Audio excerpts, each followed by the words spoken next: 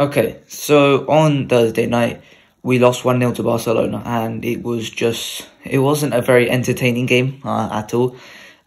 But it was one of those games where Real Madrid struggled to beat a low block, and Barcelona sat back, which is something you don't expect Barcelona to do, and I don't think the coaching staff expected them to do. I don't think Barcelona expected them to do that as well, but at the end of the day, that it's about adapting to situations, and we did not adapt to that situation. And it ended 1-0 in a game where I think Barcelona could have had more. They had better chances than us, despite us having all of the ball. And Barcelona took away 3 points, a win, an aggregate score, which they'll be very, very pleased about, without their key players. But it hurt a lot more because of the fact that they didn't have those key players. They didn't have Lewandowski, they didn't have Dembele, they didn't have Pedri, they didn't have Christensen.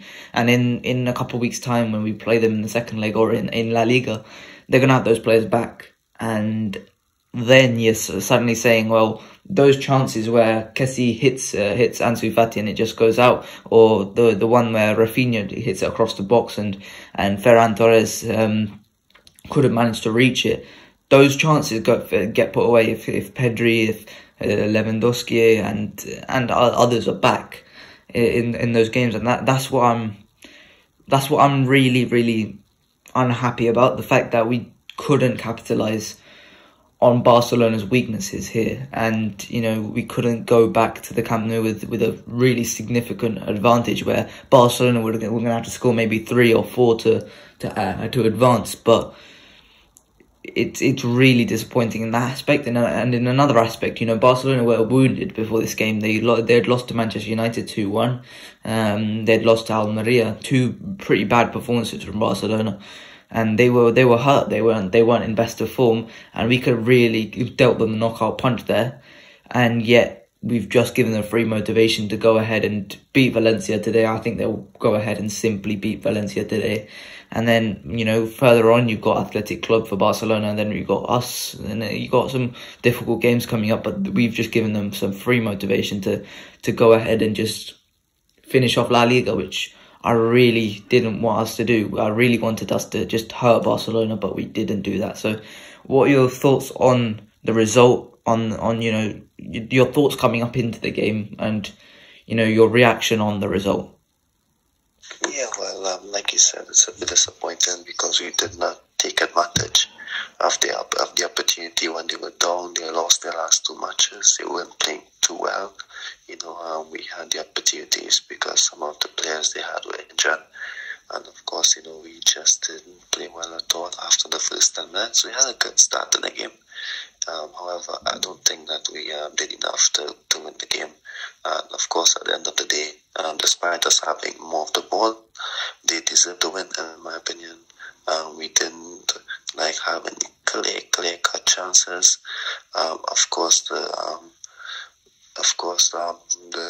team didn't really penetrate Barcelona. They didn't have any intensity in the final third in terms of their chance creation and looking to get opportunities. I think that should have been rectified using the bench. But all in all, it's a failed match, not because we played poorly, but because of what it means. Like you said, Barcelona are now close to winning the league. If you look at it, despite the point we got last week, and of course that's not what we needed. If we wanted to fight till the end, that's definitely not what we needed. And of course we'd have to just keep trying our best in the Liga. And if you look at it, the Cup is actually something we needed to win. In my opinion, we haven't won it since 2013, 2014. Of course, the league is looking more and more difficult. The Champions League is always unpredictable, so at least Ancelotti might just be looking at the Cup as a way to win a trophy after the other Super Cups that he won. But I must also say that the difficult thing that I was looking at is the way we played, in my opinion. That's the biggest difficulty, because of course we are just so inconsistent. I feel that you never know what you're going to get. Sometimes we play well, sometimes we we just isn't at our best, and that's a bit disappointing in my opinion, because we should try for a bit more consistency. I think maybe we lacked a bit of squad depth to play consistent matches for the entire season, but there was substitutions on the bench to enhance our performance in the Clasico on Thursday, and we just didn't use it. So I think that's the disappointing part for me, in my opinion. Yeah, and we've got to talk about Ancelotti, because I have no doubt in my mind that these losses against Barcelona in the recent times, they've come down to Ancelotti, because Xavi, he's made reactive changes to our strengths. He made some really good changes, obviously. The one that he keeps doing against us, and he did it against United. We worked less against United with Rashford, but he keeps putting Araujo on the right-hand side, and he keeps pocketing Vinicius Jr. And it's been 5 Clásicos now. Xavi's been in charge, none of them at Camp Nou. And Xavi has won 3 out of the 5. That is really bad record. That's a horrible record to have. The first one in the Supercopa last year, where we won 3-2. It was a even match. It wasn't really a fantastic performance from us. It was 3-2 in the end, in extra time. They had to score that goal, and then the straight after the 4-0, we got totally humiliated in that game, completely outplayed, completely outdone by Barcelona. But we gave the excuse that Benzema wasn't there, and we believe that, well, that's not going to happen often. The next one after that, 3-1, the start of this season, they didn't have Araujo, and that really did show in that game. Defensively, they didn't look solid. However, we didn't look that solid defensively either. Barcelona had chances in that game to definitely pull level with us, and there was a dubious decision for the last penalty, which really did finish off the game. And then the Supercopa loss, this most recent, we got humiliated in a different way. It was just a complete bossing performance for Barcelona, where they just said, you're not that guy, Real Madrid, because it was that type of performance where we just couldn't get the ball. Every time we got the ball, we lost it straight away, and Barcelona just looked clinical with every chance they got. And this is a different type of humiliation that we've experienced on Thursday night, where we just couldn't create anything. And I have no doubt that all 3 of those losses against Barcelona were Ancelotti's fault. He didn't react to Araujo against Vinicius Jr. Xavi reacted in a fantastic way, in a really smart way, by putting Araujo against Vinicius Jr. But then it's Ancelotti's job to find a way to react to that and find a solution to that. He hasn't done that. And that's the plain and simple of it. He didn't react to that. It's his job to get Vinicius scoring opportunities, and he hasn't done that. He's just opportunity to find these low blocks and try and pick, find systems where we can pick apart those low blocks, but we haven't done that. His opportunity to select a dynamic midfield and get at Barcelona, but we didn't do that. We selected Kroos and Modric again, and these games is why we will never win La Liga with Ancelotti in charge with this Barcelona team. Last season, it wasn't a case of we were just too good for the rest of the league. That wasn't the case. It was just no one else was there to challenge us. We weren't exceptional last season in the league, and Barcelona was just they were just horrible last season. And that's been, that did bring an air of complacency about us. I mean, what are your thoughts on Ancelotti and how he's reacted? Because the most concerning thing is he found that performance good. He said we have to repeat that about at the Camp Nou. I mean, I've got no words. 0 shots on target says everything about it. Barcelona had the better chances despite them being packed 10 men in the box for most of the game. That really does speak volumes.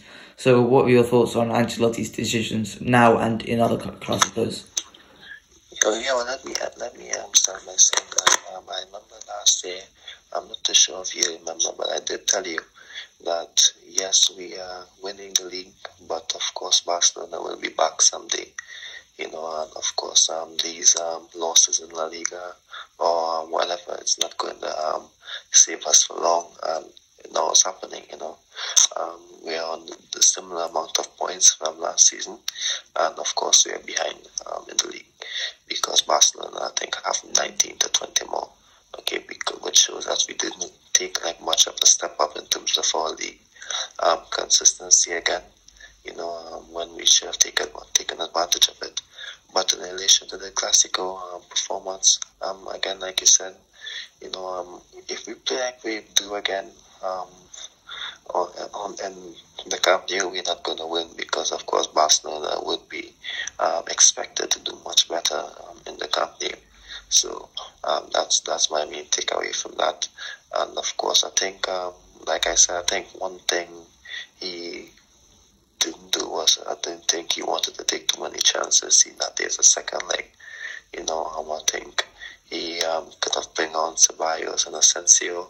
He should have bring on other players a bit sooner. He didn't because, in my opinion, I think he was waiting on that second leg, to take more chances going forward. So I think that's my main takeaway from that. But he should have at least done a bit more, just to ensure that we do better in the game, in my opinion. Yeah, and to expect that we come back, obviously there is obviously that thing where we it's over. It's not over until the end, and obviously that is still applies here. But there was you can compare this performance, and it's just not going to happen at Camp Nou. I don't think we don't have Vinicius at Camp Nou, and some would say that benefits us based on the performance on Thursday, but. No, I think we would have Vinicius. What happens is all of the yellow cards will be cancelled in the semi-final, so we'd have Vinicius in the second leg. Okay, that's fine then. So we will have Vinicius, but like I said, some would say that it probably benefits us without Vinicius. I mean, let's talk about Vinicius because he got, plain and simple of it, he got pocketed by Araujo. It wasn't like a pocketed performance where he just couldn't get past Araujo, but every time he went near Araujo just pushed him over or just shoved him or kicked him, and it got into Vinicius's head. And realistically, he should have got a yellow, more than a yellow for the De Jong thing where he choked him basically. He kept getting into scraps and with the likes of Gavi, and at the end of the day, they got into his head. They got into his head, and now teams can look at Vinicius and say he's easy he loses his temper very easily. It's certainly something that we've got to address somehow. And in terms of his playing, how he played, what's the point of persisting with him on the left? I've spoken about this before. What's the point of persisting with him on the left if he's just not working? If it's just not working, why you keep on persisting? It's not like we've got bad left-wing options as well. We've got Rodrigo on the left who can play on the left. We've got Benzema who always drifts to the left. Put him on the right. Try him on the right. What's wrong with trying him on the right? I don't think he's ever been tried on the right at Real Madrid. I cannot remember a single moment, and I don't understand why he can't try him on the right. Because, that offers us something completely different.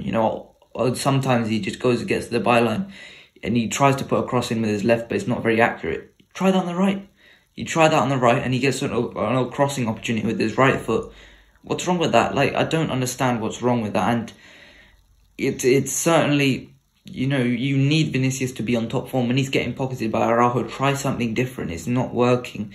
So what are your thoughts on Vinicius Jr.?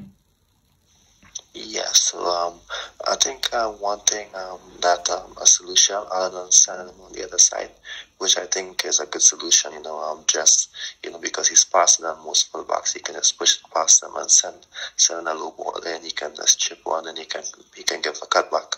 So I think that's a good way to get past it. I think we can also, I saw an interesting article from Managing Madrid saying that when Camavinga started playing left back, Vinicius had more opportunities to be more impactful on the ball. So I think I still believe, I know that of course it seems like I'm making excuses for him for the entire season in these situations, but I think the guy does need, of course, a bit more support and options, of course, especially when we know he's playing against these tough fullbacks. We don't have the biggest of attacking left backs, and Mendy, he started making better attacking movements in the last few games, and you can see how it helped Vinicius to do much better. Vinicius had a difficult game against Torres, and then of course in the second time in other matches, I think Mendy started making more runs, and I think it helped Vinicius play much better. So in my opinion, I think the best thing to do for me is just have these guys, making diagonal movements into the box, down the byline. You can maybe have Ceballos play left centre midfield. He can go up and support Vinicius. Have Rodrigo playing and behind the striker. He's going to move over there and support Vinicius. Have your left back move forward. He's going to go over there and support him. So I think there are many options. But of course, if it's not working, you can also put them on the other side. Because of course, as a winger, I'm sure you are also taught the first thing before cutting, and I'm sure it's getting to the byline and putting in the ball into the box. That's the first thing that I think that a winger should know what to do, because most wingers should have at least a bit of speed, and he does. And I think that's something that we should definitely try. Even if it's just on that side, just to get a few touches and just to build back up his confidence a bit. That's okay. We can do that. There's solutions to it, and of course, it's a bit disappointing that Ancelotti isn't really utilizing it as much as possible. So that's something that we should look out for in the future, especially in my opinion.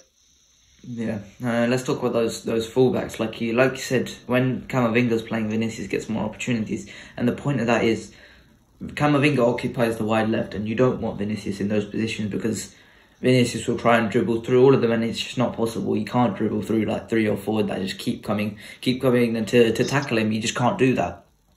So you need a wide left back, and this is something which we've talked about for so long, and it's really annoying because Camavinga's the only one in our team that can do that.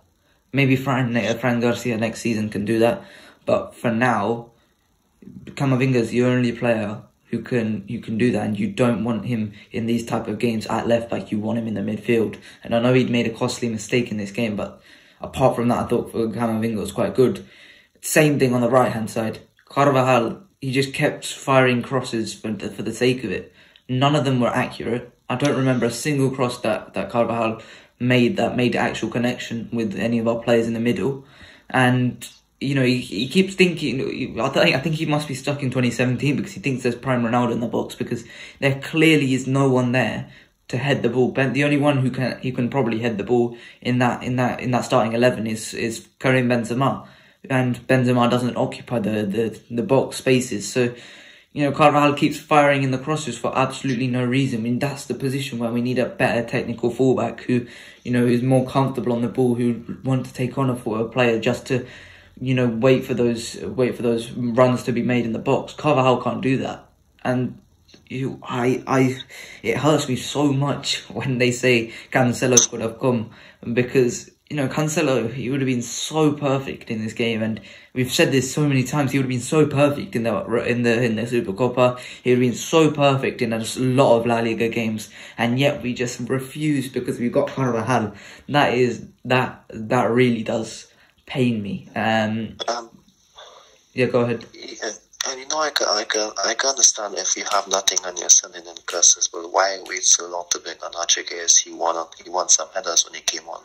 We should have put him on maybe 10-15 minutes earlier, because I'm sure Ancelotti was seeing most of our chances were coming from us. Not chances, but most of the opportunities to get the ball into the box was just by sending it in. Of course, if you keep sending the ball up in the air, they have dominant guys in the air, and it's not going to work. You should have sent on Alvaro Rodriguez a lot earlier. And when he came on, I think he won 2 headers. He won 2 headers, and not just 2 headers against anyone, against Ronald and Kunde, and they are both good in the air. So we should have just sent them on earlier. So that's why I said, in my opinion, the game was lost, because I didn't think we tried to make solutions to turn the game on the side, in my opinion.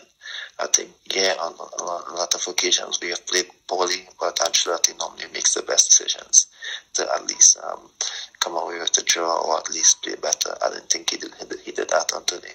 And like I said, maybe he was maybe being a bit cautious because he knew that maybe there's a second leg to save our skins. But however, at least, make it a bit easier for us in the second leg because it isn't at Santiago Bernabeu. And of course, the second leg doesn't always go your way. So that's a bit disappointing in my opinion. And I think that we should definitely take steps forward, to try to fix that solution in my opinion. Yeah, I mean, let's move on to the strikers because Benzema, again, it's been poor performance after poor performance recently. And to be honest, not just recently, this whole season he's been kind of off of it. He's been really he's had that lack of sharpness in front of goal. His link up looks just off. He's not able to link up with Rodrigo and Benzema and Vinicius as well. And it's a bit confusing, but it's two performances now where he's just not been there when his team needs him. And this performance then against Atletico, I think personally, if you look at that and you say you bring Alvaro Rodriguez in like the 80th minute, how are you doing that? How, especially the impact Alvaro came on with against Atletico Madrid. Surely you look at Benzema and you say he's not linking up very well and he's not getting in the box. So what is he bringing with that much in that game? You've got to bring on Alvaro Rodriguez much sooner. Not for Benzema, I would say, but you've got to just bring him on just to have that aerial presence in the box, and he didn't do that. And it is annoying because, like you said, we were just crossing for fun. And Alvaro Rodriguez at that point was the only one who would get in the box and just purely head the ball. So what are your thoughts on Benzema's performances? Yeah, it's a bit concerning, how he's playing at the moment. Of course, I'm not too sure if he is at 100%. Ancelotti said against the Atletico game that he wasn't at 100%. I think mentally he said, I'm not too sure the specific quote, but he said Benzema isn't at 100% for that game. Mentally he didn't have the best of matches, and of course, when you look at it, I was expecting maybe he would have been back to his best Clasico, because of course normally for the big matches, normally he turns up, but this time, it seems like it's a pattern this season. He's had a bit of a stop on the start season, in my opinion, and of course, to be honest, if I'm being honest with you, I'm not even upset about it. I'm just hoping that, I'm just honestly hoping that, we just let others have the opportunity, in my opinion, because sometimes I've learned that it doesn't always help, to wait on players to at least play their way back in form. Of course, with Benzema, he's one of the best, but of course, at least just for a couple of Liga matches, just give someone else the opportunity to start give someone else the opportunity to start in the middle, let him come on if it's anything, because of course at the stage, it's better, that we have others who can, at least maybe give 100%, in my opinion. He's not doing poorly, and of course I'm not blaming him, but of course at this time it's just better just to give Rodriguez an opportunity in maybe some more matches, just so Benzema can find some time. Maybe find back some fitness, find back his physical condition, at least try to get back close to where he was last season, because there have been signs of him coming back to his best, but that's been hampered by, let's just say, an injury or some niggle, and it's a bit disappointing, but it's something that we should have expected. It's not Benzema's fault. He's playing a lot of matches, he's getting older, and I think we should have done more. Now we have Rodriguez, who can take a bit of load off of him, and he came in at the best possible time, because Ancelotti clearly doesn't trust us and Diaz, and that's not just Ancelotti, but all of the fan base doesn't trust him. So I think Rodriguez came in at the best possible time to at least give Benzema some days off, or or at least some time on the bench, for him to at least focus on at least getting back to 100% for the Champions League. Or if it's still there, at least he can be back for 100% for the last few games of La Liga if we are still in the title matches. Yeah. Let's talk about the Betis game then. Let's move on, and I think we can still make some points on Barcelona here, but let's move on to the Betis game. And we know Betis is a good side. We know that they're a quality side with quality players. Unfortunately, Nabil Fekir won't be playing this game for Betis, because he's recently picked up an ACL injury, which is horrible for him. Wish a speedy recovery to him, because for such a talented player, having an ACL injury is just it's a shame, isn't it? So speedy recovery to Nabil Fekir, but they've still got weapons other than Fekir. You've got the Sergio Canales in this game, who is, every time he plays against Real Madrid, I'm really impressed with him, because he's just that type of, he's elegant on the ball, he's really good on the ball, his technical ability is very nice, and he's hardworking as well. So, what do you think that Betis can pose us in terms of threat? Yeah, I think they started the season well. Of course, they faded a bit, but that doesn't take away from the impressive work they're doing. And how difficult of an opponent they always are for Madrid. Let's not forget we won at the Bernabeu for the first time against them since 2017, earlier this season. Let's not forget when we won against them in 2017, it took a late Sergio Ramos goal to give us the win. We won 1-0 at their stadium the last time we won there last season. And it was a Carvajal goal that it took, to win the game.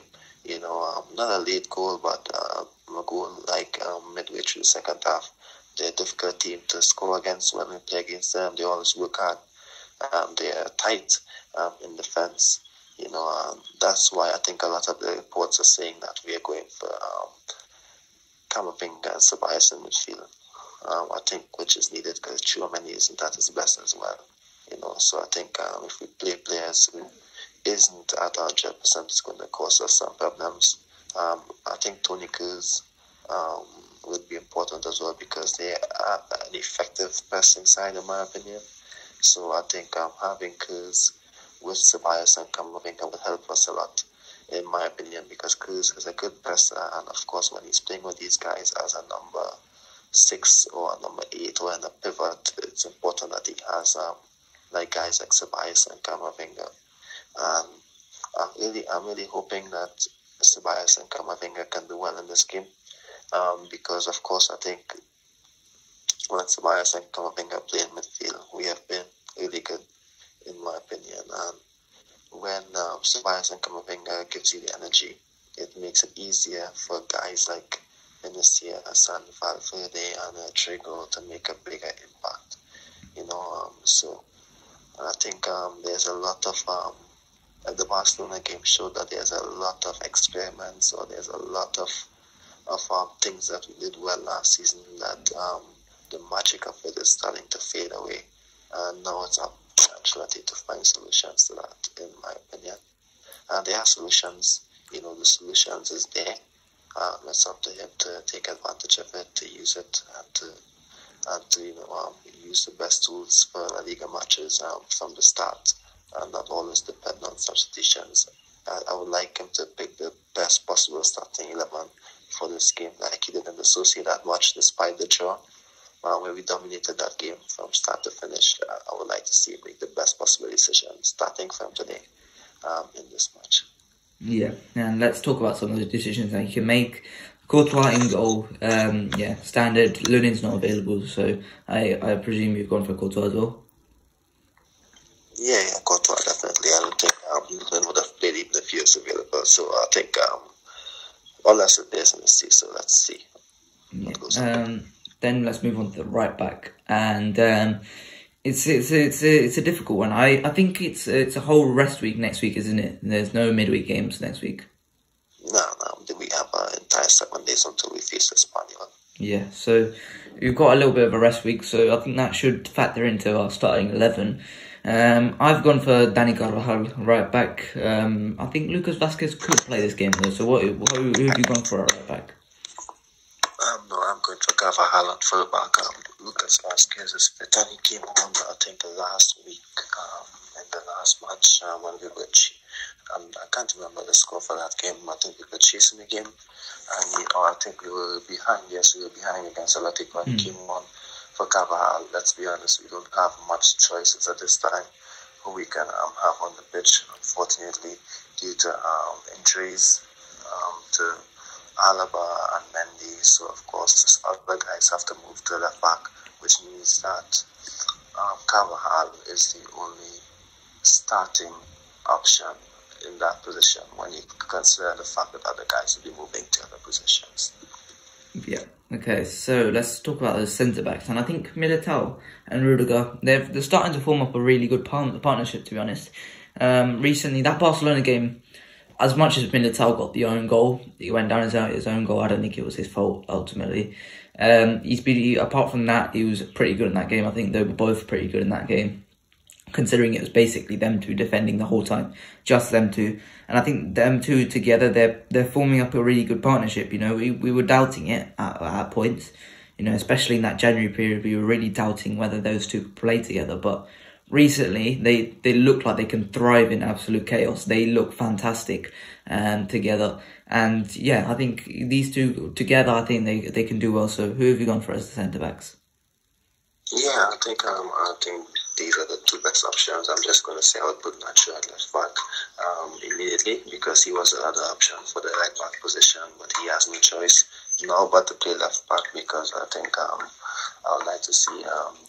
I'll go to the midfield options after, but I would like to see him, play left back. He's actually quite good going forward. Over the past few weeks, in my opinion, he's been one of our best defenders.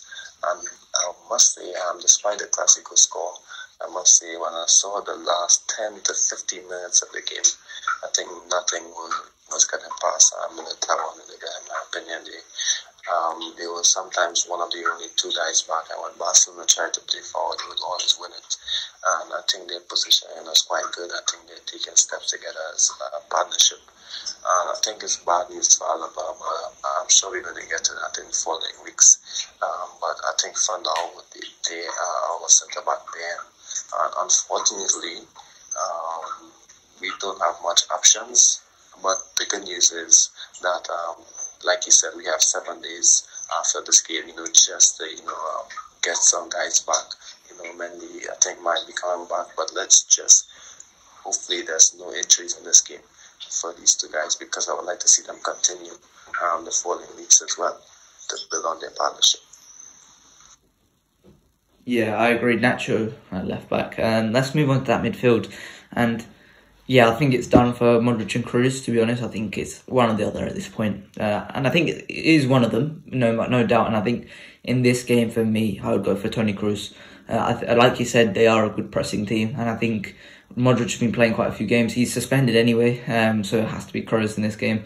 And this is a game where we need to keep control and make sure that we don't lose control. So for me, Kroos goes in that midfield, and I think Ceballos deserved to play against Barcelona, but he didn't, which was bad decision in my opinion from Carlo Ancelotti. In those games where in that midfield where he could have just wriggled through and lost a few defenders, I think he would have been really valuable, but we didn't play him. And then obviously Camavinga, there's something wrong with Tchouaméni. I would hope he gets a few minutes here, maybe half an hour here, but I think for me that would be the 3 to go to for this match. Yeah, for me as well. I think Toni Kroos would be important because of course he isn't the best tracker in the world in terms of tracking back, but he's done better this season. And of course, I think if we play with Ceballos and Camavinga, these are both guys who can put in a lot of energy for him, make it easy for him just to fill up these little spaces that is missing, in transition. So I think having him there would definitely benefit us. It was either for me Ceballos or Valverde in my opinion, but I've gone for Ceballos. I think he didn't deserve to get no minutes in the Clasico, and I think he deserves the start. In my opinion, this isn't a sympathy for him, but it's the least Ancelotti can do. I would just like to see Ceballos get more minutes from the start it seemed that, Ancelotti is going that way. But however, over the past few weeks, I think he has turned, and he has not turned on the player, but I mean, he has gone back to, going back to the other guys who wasn't better than Ceballos over the past month, which is a bit confusing because I think Ceballos would have definitely helped their performance in the past few matches that we are struggling in. So I think Ceballos deserves the start, and I hope that he does well to show Ancelotti how much he deserves more minutes from the start, and that he deserves this new contract. He needs to show the board that, which he has, but I think that they need to see it again. Yeah, 100%. So let's move on to that front three. And I believe Rodrigo is back for this game. He was back in midweek, which made a speedy recovery.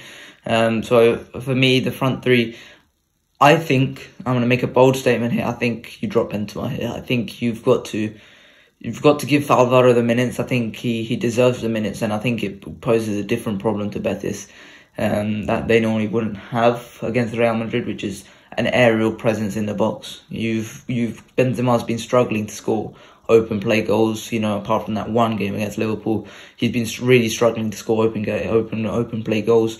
And I think in this game, I think it's a good game to try it, and that would open up some space for Rodrigo in that 10 position as well, which I think would really suit him. Just to put Alvaro in the box, occupy two defenders, and then that opens up some space just in front of the defenders for Rodrigo to just pick some passes, just link up and do well. So for me, that would be the front three. What have you gone for in that front three? For me, I'm still sticking with Benzema for this game.